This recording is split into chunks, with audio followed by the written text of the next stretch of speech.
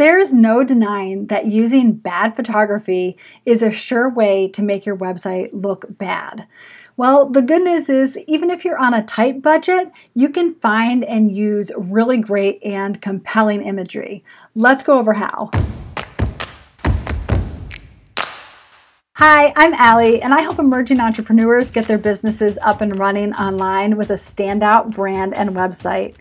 But the thing is, if you're using any of those really cheesy stock photos or low quality images, your website is sure to stand out, but in a bad way, and you don't want that. If you have images from a professional photo shoot, that would obviously be the best option.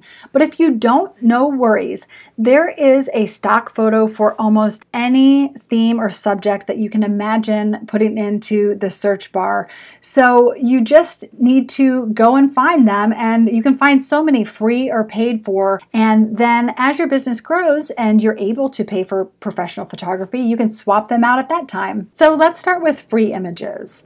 First, you should know that you can't simply go into Google and do an image search and then download the image, because those images are usually under copyright and you could be sued for using them. So that is not the right approach at all to finding images to use for your business. There are some really great websites though where you can find free photographs that don't have copyright restrictions. A great one is unsplash.com. Another one is pixabay.com. And then another one that I'll mention is pexels.com. If you don't find a specific image you need for free, you may want to pay for an image.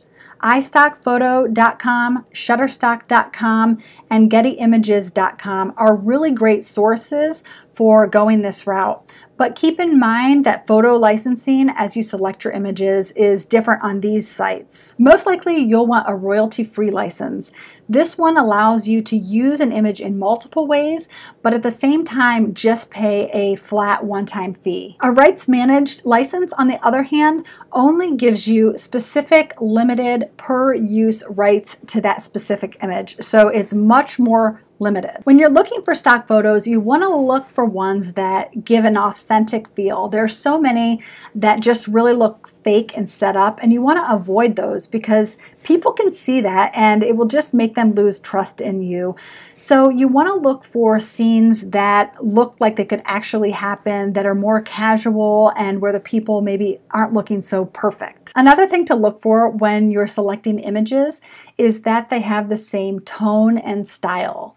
So let's say you're looking for the images to use on the hero banner of your web pages, or the top big image at the top of the pages, and you find a bunch, but some are really punchy and bright in color, some are more muted and neutral in color, and then you have a black and white one.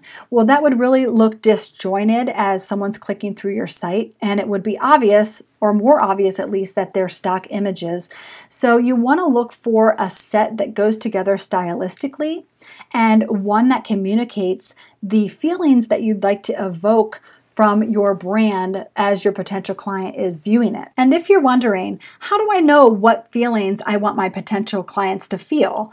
Then click the video that's on your screen right now where I go over what is brand personality and how to find yours. And if you haven't subscribed yet, click subscribe and the notification bell so you don't miss any of the upcoming videos. Now let's go get them.